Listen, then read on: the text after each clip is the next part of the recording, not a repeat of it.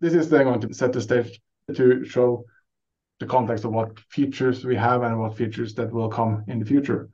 So the whole purpose of the solution is to communicate BIM in a way that everyone understands. The idea is that when you're walking on site, that's when you start to see how it's actually going to get built, and you realize challenges and problems, and you can discuss them. But at that point, it's too late.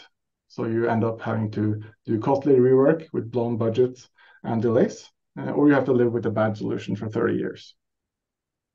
So that's what we try to solve.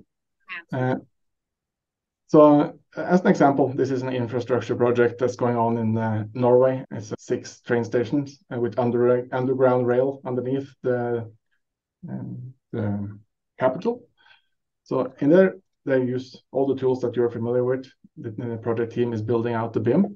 The challenge there, as we see in all the projects, is that they have an extended team that is oftentimes 10 times as large as the BIM team, and they need to make some decisions, and this is not the optimal way to do that. So we try to make it as easy as possible for the project team on the left to make the BIM available, diving into it and standing on the floor where you can meet and have a virtual tour before you start building. And it's still cost effective to do the changes. Then we work with our customers to establish these kind of iterative workflows throughout the project. So you have your BIM consultants working on the BIM, and they publish it. It could be daily, weekly, every 2 weeks, and they have then access to the latest models and can understand it and give feedback. By setting this up, you have this kind of feedback loop established a lot earlier in the project than you would have done in traditional workflows. And that can mean savings on a project. Around 12% of the total budget of a project is spent on the rework, and half of it can be resolved using clearer communication during the planning stages. So it's basically the 6% of the budget that we are addressing. For a lot of our customers, is their margins. So that's where they want to focus. VREX is primarily a VR solution, at least originally, but we see that at least 40% of our users use it as a collaborative real-time BIM viewer and not just using VR. So you have all the functionality available in regular screens, not only on VR. We also now support cave solutions that we see are coming back. We used to be something in the 90s, 2000s, but now it seems to be coming back with some upgrades, which is interesting. So you can see this is just a video example of that session. And then we have the integrations. In this case, it's an integration with Oracle Aconex. Open up your flashes that you have stored in Aconex, so you can automatically get to the right places in the model without having to look for them, and then discuss those issues and any decision that you make by using comments. So you've got 3 people there virtually from different parts of the world.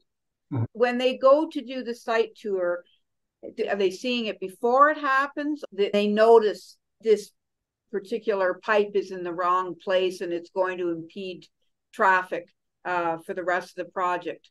Are they seeing it before it happens, or is this discovery?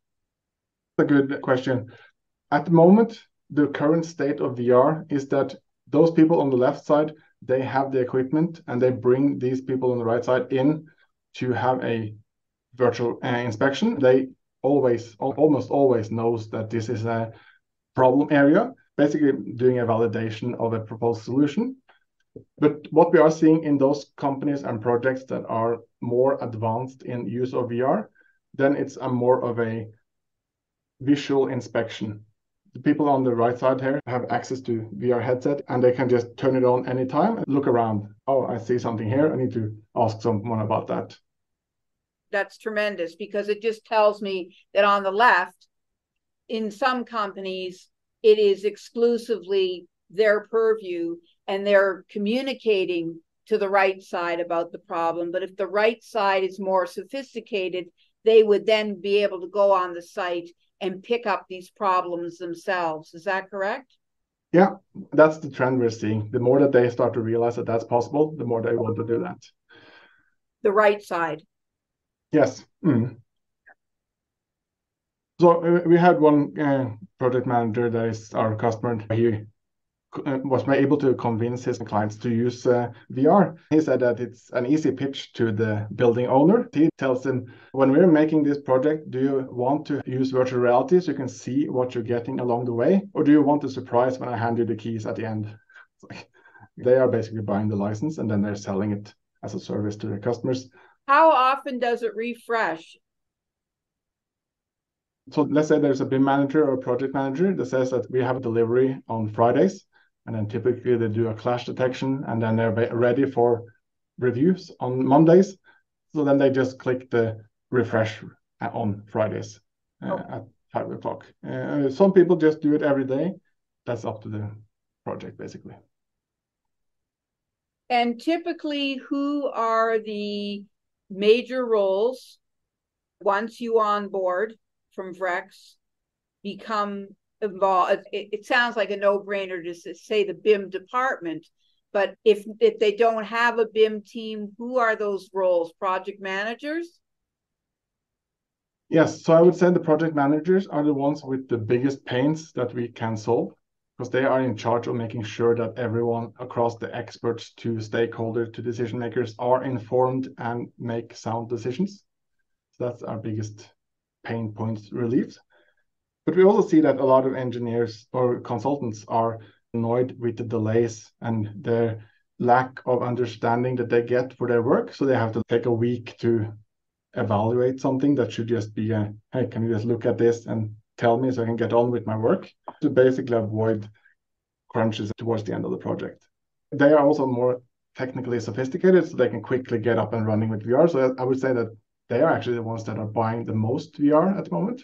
But the biggest value proposition is for the project managers and the building owners. This is